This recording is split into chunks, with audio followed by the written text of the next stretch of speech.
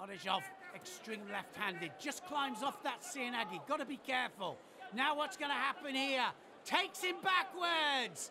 And now he's going to hook on, just has a little look at the clock there.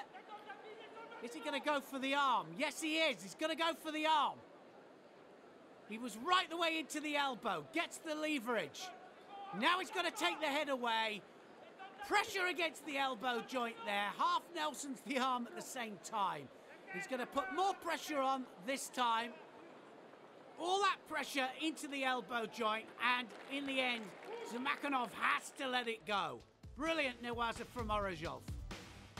Look how the arm comes out here. Starts to roll to relieve the pressure, but the arm is already straight.